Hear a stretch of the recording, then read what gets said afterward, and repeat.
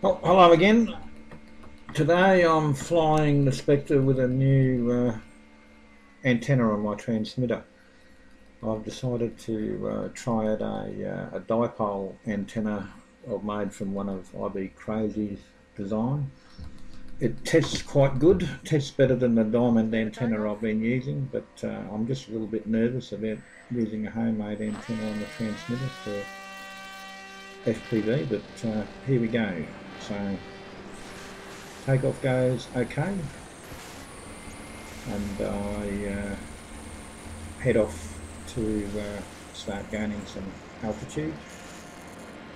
I've got to get up to about 800 metres. I'm flying to the top of this mountain here to get some pictures of the towers on the top.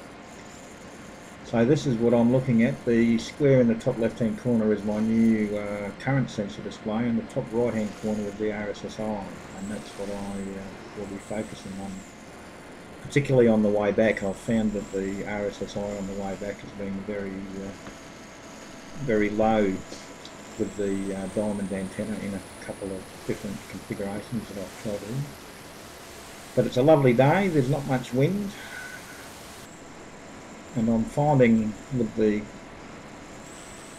current sensor I'm able to actually manage the battery power a lot better. I'm not overworking the engine so much, so I'm getting good climb rates at under 20 amps.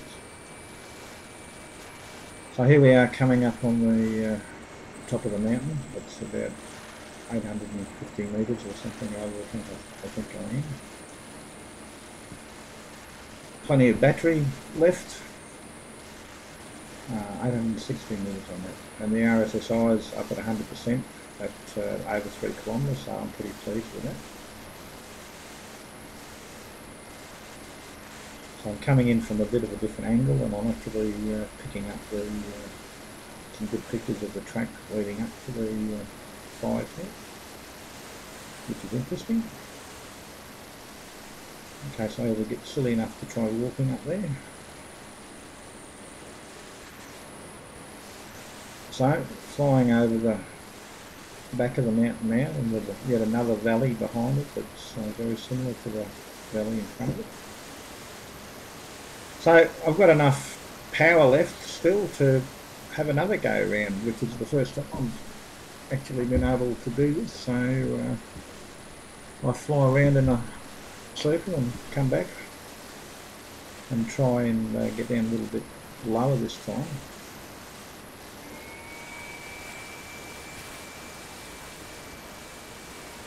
So there's the fire tower on the right there, so going down to look see.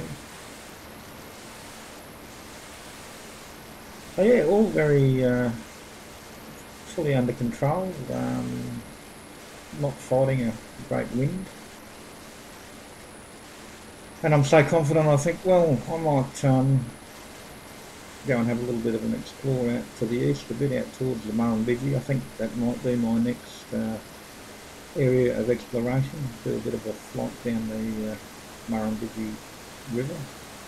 But I do a bit of fishing, and there might be some accessible spots.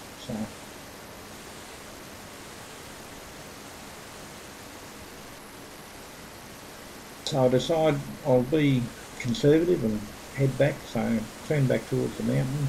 Starting to lose a little bit of video because I'm flying out of the beam of my helical antenna, but still plenty of volts left in the battery.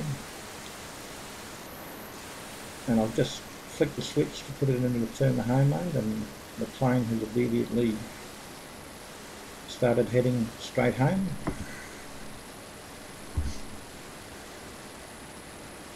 So it's pretty good. So this is 2.5 kilometres out, and I'm at 100% RSSI, and that was the problem I was having with the diamond antenna. That was going down, fluctuating between 60 and 40% and even lower at times. So I'm really pleased with this dipole antenna. It just makes it a little bit awkward putting the transmitter down flat, but as far as distance is concerned, it's great. So I had a bit of trouble being outside the beam of the video because I'd gone exploring the Murrumbidgee River, and the plane's basically come home at the 800 metres of altitude, and it's just starting to circle up above. And I'm not getting much video at all because the antennas are still pointing towards the mountain, so I eventually nudge it over to the east a little bit so that I start to get some video, and we'll do a rapid descent coming for landing.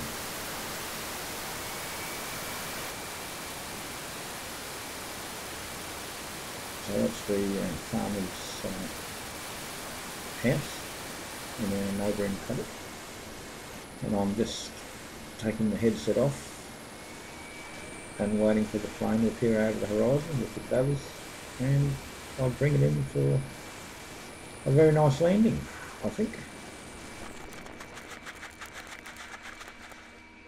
So I think this has got to go down as my best flight to date.